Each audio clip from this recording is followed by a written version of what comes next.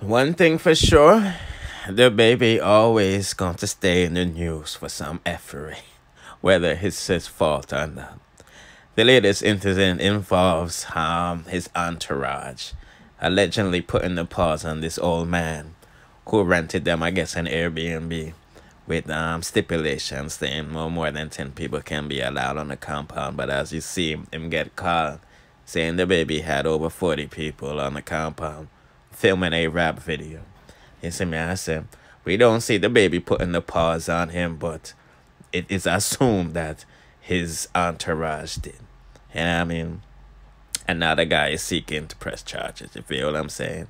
So the baby has been hit with a felony. You feel me? I'm not sure if this is going to stick, but it might. You feel what I'm saying? It depends on the contract he had with old boy. You see me, I said, because if he did indeed bring those people and they caused damage to the old boy, yes, he's going to get a little fine. You see me, I said. But that's about it. No jail time. You feel me? Boy, the baby is one rich mother effort because these lawyers working for him full time non-stop is benefiting. Man, if I was the lawyers, I'd be setting the baby up.